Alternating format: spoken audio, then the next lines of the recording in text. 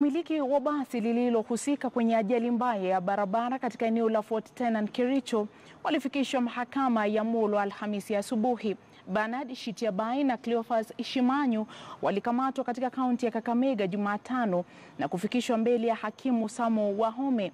Japo polisi waliomba muda zaidi wa kufanya upelelezi, hakimu alisema kuwa atatoa kauli yake Ijumaa. Cleophas na maelezo zaidi.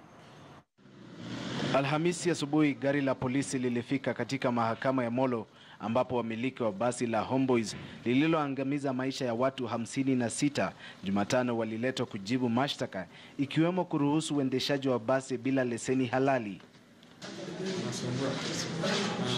Shitiabayi na Shimanyu walikamatwa hapo jana na kufikishwa mbele ya hakimu Samuel Wahome ambaye alisema kuwa atatoa kauli mwafaka Ijumaa saa 4 asubuhi baada ya kusikiza.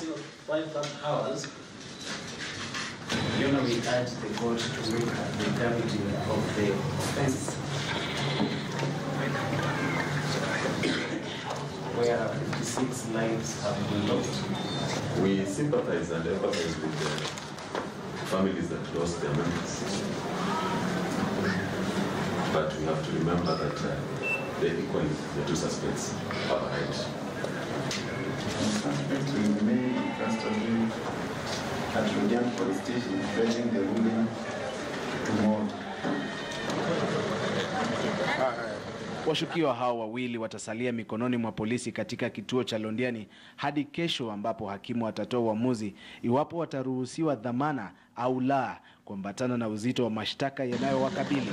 Huku haya yakijiri, familia kutoka maeneo tofauti wakiendelea kudhibitisha mili ya wapendwa wao katika chumba cha kuhifadhi maiti cha Kericho.